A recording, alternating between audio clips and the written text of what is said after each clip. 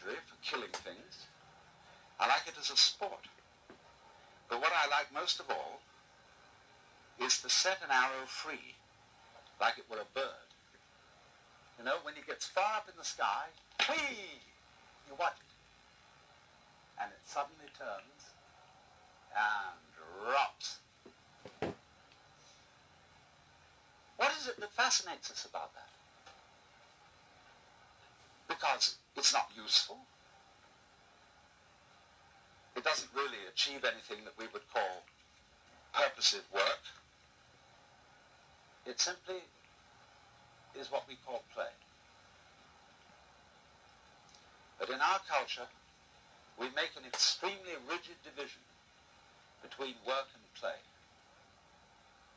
You're supposed to work in order to earn enough money to give you sufficient leisure time for something entirely different called having fun or play. Imagine, too, if you were a bus driver.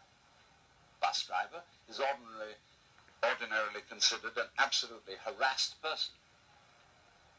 He's got to watch out for all the laws, all the competing traffic, the cops, the people coming on board giving their fares, and he has to give them change. And if he has it in his head that this is work, it will be hell. But let's suppose he has a different thing in his head. Supposing he has the idea that moving this enormous conveyance through complicated traffic is a very, very subtle game. And he has the same feeling about it that you might have if you were playing the guitar or dancing. And so he goes through that traffic, avoiding this and avoiding that, and taking a fare like this, and he makes some music of the whole thing. Well, he's not going to be tired out at the end of the day. He's going to be full of energy when he gets through his job. The art of washing dishes is that you only have to wash one at a time.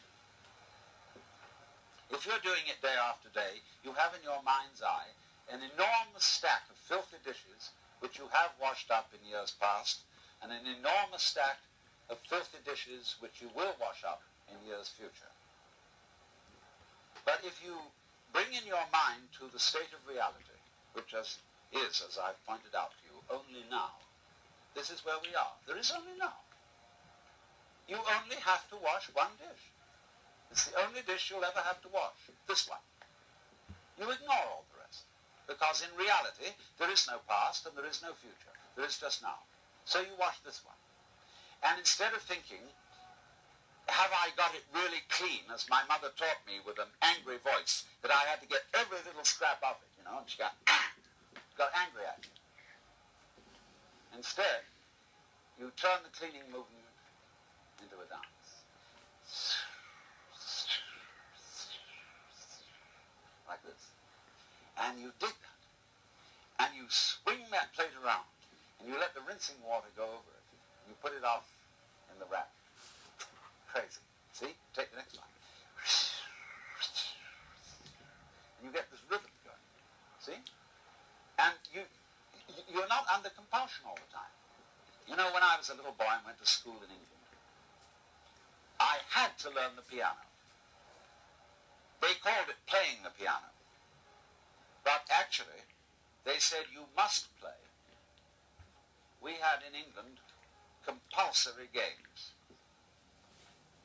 They used to post notices on the bulletin board in the school where I went to, which said, this afternoon everyone will go for a run.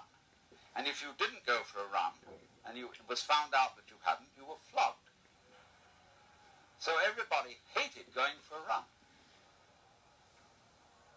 because they were under compulsion to play. Everybody must play.